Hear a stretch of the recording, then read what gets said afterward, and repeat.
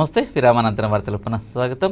ప్రజా సమస్యలపై డిసెంబర్ 1వ తేదీ నుండి పోరాట కార్యక్రమాలు చేపడుతున్నట్లు బీజేపీ నాయకులు పేర్కొన్నారు. దీనిలో భాగంగా ఇంటింటికి బీజేపీ కార్యక్రమాన్ని చేపట్టి సమస్యలను అధ్యయనం చేయడం జరుగుతుందని పేర్కొన్నారు. ఏలూరులో ఏర్పాటు చేసిన మీడియా సమావేశంలో బీజేపీ నాయకులు కొరిల సుధాకర్ కృష్ణ తదితరులు పాల్గొన్నారు. అనంతరం పలువురికి పార్టీ పదవుల నియామక పత్రాలను అందజేశారు.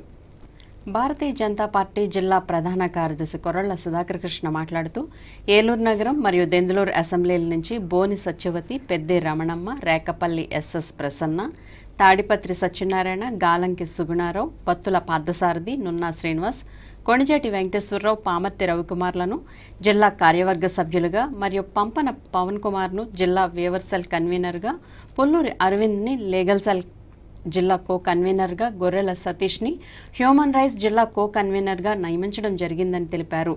డిసెంబర్ మొదటి వారంలో రాష్ట్ర కమిటీ పిలుపు మేరకు ఇంటింటా బీజేపీ కార్యక్రమంలో జిల్లాలో జరుగుతుందని, ప్రధాని నరేంద్ర మోడీ ఆధ్వర్యంలో బీజేపీ ప్రభుత్వం ప్రవేశపెట్టిన సంక్షేమ పథకాలను ప్రజలకు వివరించడం, అలాగే జన్ధన్ యోజన, జీవన జ్యోతి బీమా యోజన, అటల్ పెన్షన్ యోజన, బేటీ బచావో బేటీ పడావో వంటి సంక్షేమ పథకాలలో ప్రజలను లబ్ధిదారులను చేసేటువంటి కార్యక్రమం చేపట్టామని తెలిపారు. రాబోయే ఎన్నికల్లో ప్రజలు టీడీపీకి ఓట్లు వేసే పరిస్థితులు లేకపోవడంతో బీజేపీని బూచిగా చూపించే ప్రయత్నం చేస్తున్నారని, ఈ కుట్రలను ఈ సందర్భంగా ప్రజలకు బీజేపీ వివరిస్తుందని ఆయన తెలిపారు. ఇంకా ఈ సమావేశంలో దెందులూరు అసెంబ్లీ కన్వీనర్ యలమర్తి బాలకృష్ణ, ఏలూరు నగర మాజీ అధ్యక్షులు నెర్సు నెలరాజు, కిసాన్ మోర్చా జిల్లా జనరల్ సెక్రటరీ మేకల శ్రీకృష్ణదేవరాయలు, సీనియర్ కార్యకర్త వీర్రాజు తదితరులు పాల్గొన్నారు.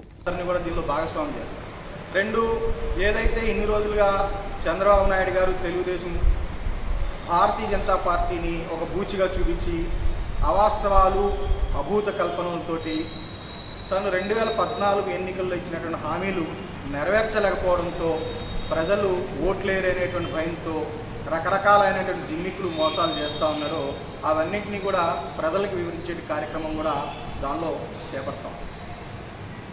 రెండోది, స్థానిక సమస్యల గురించి వస్తే ఏలూరు నగరానికి సంబంధించి మరి ఈ పన్నుల విషయంలో, ఇళ్ల పన్నుల విషయంలో దాదాపుగా 2 రెట్లు 3 రెట్లు ఒకేసారి పన్నులు పెంచడం వల్ల ప్రజలకి భారమైనటువంటి పరిస్థితి. ప్రజలకు సంబంధించినటువంటి మరి మేధావులతోటి ప్రజలతోటి ఈ విషయాన్ని గురించి చర్చించకుండా ఈ మున్సిపల్ కార్పొరేషను ఏకగ్రీవంగా నిర్ణయాలు తీసుకోవటం వల్ల దాదాపుగా పన్ను కట్టలేక ఇళ్లు జప్తుకెళ్లేటువంటి పరిస్థితిలో ఈరోజు ప్రజలున్నారు. ఏలూరు పడమర వీధిలోని శ్రీ వెంకటేశ్వర స్వామివారి ఆలయంలో కార్తీక పౌర్ణమిని పురస్కరించుకుని కృత్తికా దీపోత్సవ కార్యక్రమాన్ని నిర్వహించారు. ఈ కార్యక్రమంలో పెద్ద ఎత్తున భక్తులు పాల్గొని భక్తి శ్రద్ధలతో ప్రత్యేక పూజా కార్యక్రమాలు నిర్వహించారు. ఈ కార్యక్రమంలో ఆలయ అర్చకులు మరియు ఈవో తదితరులు పాల్గొన్నారు.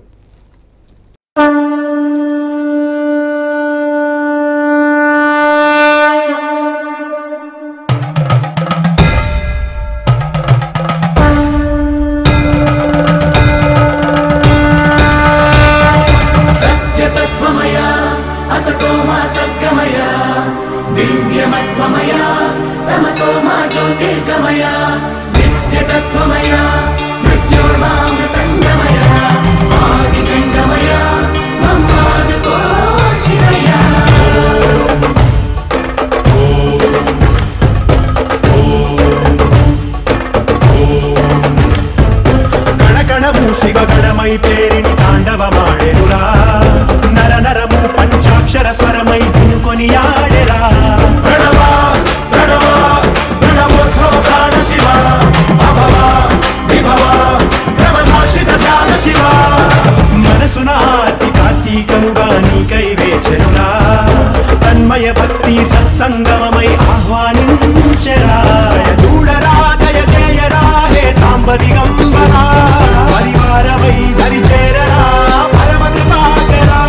నడయాడరా మా నడుమన నగజావర సుందరా, విహరించరా మా వినుతిలో విశ్వంభరా హరా.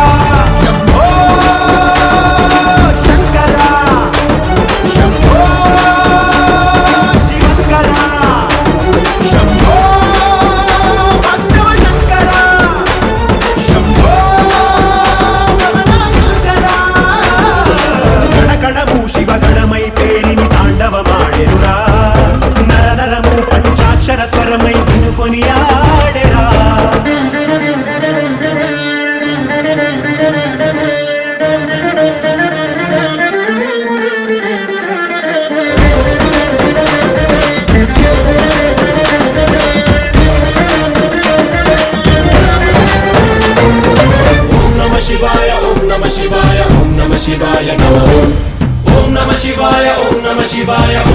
శివాయ నమః శంభో శంకర శంభో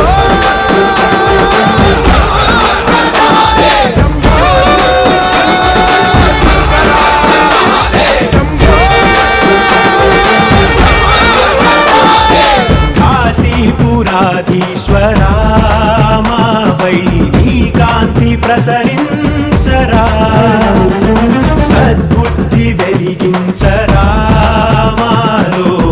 రైతాంగ సమస్యలపై 29, 30 తేదీల్లో చలో ఢిల్లీ కార్యక్రమాన్ని నిర్వహిస్తున్నట్లు రైతు సంఘం అప్లాంట్ జిల్లా కార్యదర్శి శ్రీనివాస్ తెలిపారు.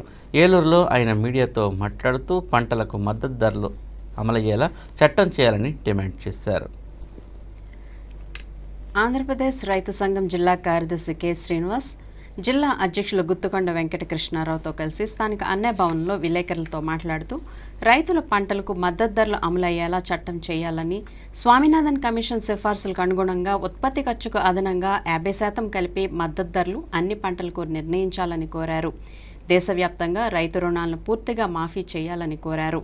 పంటల బీమా పథకాలను సక్రమంగా అమలు చేయాలని చలో ఢిల్లీ విజయవంతం కోరుతూ ప్రచారం నిర్వహిస్తున్నట్లు ఆయన తెలిపారు. ఈ చలో ఢిల్లీ కార్యక్రమాన్ని నిర్వహిస్తా ఉన్నాయి. 29వ తారీఖున లక్షలాది మంది రైతాంగంతో రైతు కవాతుని ఢిల్లీ నడిబొడ్డున నిర్వహించడం జరుగుతుంది. కాబట్టి రుణ విముక్తి చట్టాలను తేవాలని చెప్పేసి కూడా ఈ చలో ఢిల్లీ కార్యక్రమం సందర్భంగా కోరుతా ఉన్నాం. అంటే ఈ రోజు రైతును రక్షించండి, దేశాన్ని కాపాడండి అనే ప్రధాన నినాదంతో రైతుల చలో ఢిల్లీ కార్యక్రమం జరుగుతూ ఉంది. కాబట్టి ఈ 2 డిమాండ్సే కాకుండా ప్రధానంగా రైతులు ఎదుర్కొంటున్న పంట నష్టపరిహారాలు, పంటల బీమా పథకాలు, అట్లాగే వ్యవసాయ రాయితీలు, అలాగే కేంద్ర రాష్ట్ర బడ్జెట్లు వ్యవసాయ రంగానికి కనీసమైన నిధులు కేటాయింపు, ఇట్లాంటి అనేక సమస్యల మీద ఈ చలో ఢిల్లీ కార్యక్రమం జరుగుతూ ఉంది. కాబట్టి 29, 30 తారీఖుల్లో జరిగే చలో ఢిల్లీ కార్యక్రమాన్ని రైతాంగం అందరూ కూడా పాల్గొని విజయవంతం చేయాలని, ఈ చలో ఢిల్లీ కార్యక్రమం విజయవంతం కోరుతూ జిల్లాలో ఉన్న 48 మండలాల్లో విస్తృతమైన ప్రచార కార్యక్రమాలు కూడా నిర్వహిస్తా ఉన్నాం. కాబట్టి రైతాంగం పెద్ద ఎత్తున చలో ఢిల్లీ కార్యక్రమానికి తరలి రావాలని చెప్పేసి ఆంధ్రప్రదేశ్ రైతు సంఘం తరఫున రైతాంగానికి విజ్ఞప్తి చేస్తా ఉన్నాం. అట్లా ఏలూరులో విద్యాభివృద్ధికై నూతనంగా ఏర్పాటు చేసిన జీసస్ ఎడ్యుకేషన్ డెవలప్మెంట్ సొసైటీని ఎమ్మెల్సీ రామ్ సూర్యారావు ప్రారంభించారు. సమాజాభివృద్ధికి ప్రతి ఒక్కరూ తమ వంతు సహకారం అందించాలని సూచించారు. అనంతరం వృద్ధులకు చీరలు పంపిణీ చేశారు. ఈ కార్యక్రమంలో వినయేంద్ర కుమార్, సిస్టర్ మరియట్ట, ఫాదర్ మర్యాదాస్ తదితరులు పాల్గొన్నారు. ఇది పవిత్రమైన కార్యక్రమం ఇది. నిండు బలం ఇవ్వాలని, కుటుంబానికి మంచి ఆరోగ్యాలు ఇవ్వాలని కోరుకుంటూ ఒకసారి ఈ సంస్థకి నా శుభాకాంక్షలు. రమేష్ గారు ఒక పిలుపులోనే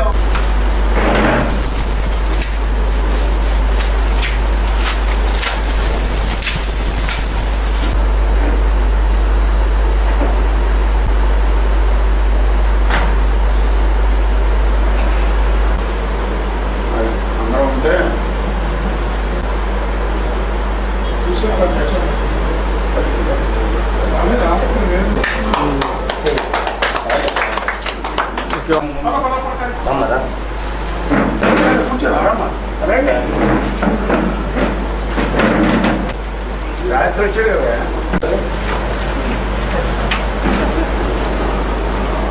నరేంద్ర గారు ఇవ్వండి, మీరు ఇవ్వండి, మీరు ఎట్లా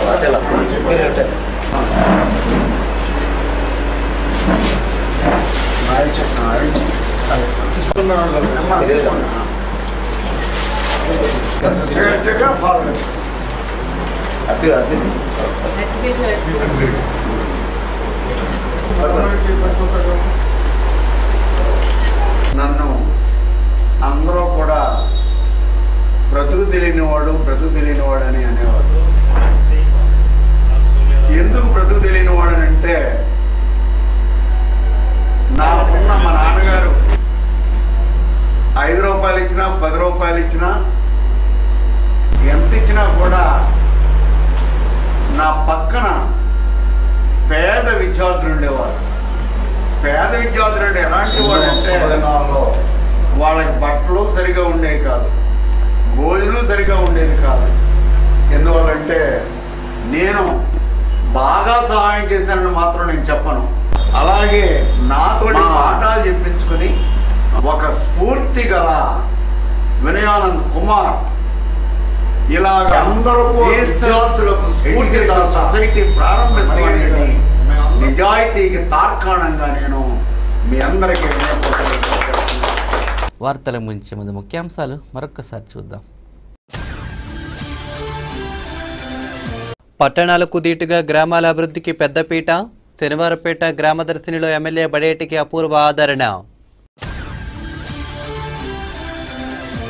నిర్వాసితుల గృహ నిర్మాణాన్ని వేగవంతం చేయాలని కలెక్టర్ ఆదేశం. పోలవరం ప్రాజెక్టుపై అధికారులతో సమీక్ష. అన్ని రంగాలలో మహిళలకు అగ్రస్థానమని పేర్కొన్న మంత్రి పితాని. ఆచంటలో కుట్టు మిషన్ల పంపిణీ. ఆరవల్లిలో పలు అభివృద్ధి కార్యక్రమాలు ప్రారంభించిన మంత్రి సోమిరెడ్డి. రాష్ట్రంలో 100 స్థానాల్లో పోటీకి కేడర్ సిద్ధమని చెప్పిన పిసిసి అధ్యక్షులు రఘువీర. ఏలూరులో నియోజకవర్గాల కన్వీనర్లతో సమీక్ష. ఇవి నాటి వార్తా విశేషాలు. నెక్స్ట్ బ్రిటన్లో మరిన్ని విశేషాలతో కలుద్దాం. చూస్తూనే ఉండండి SCT న్యూస్.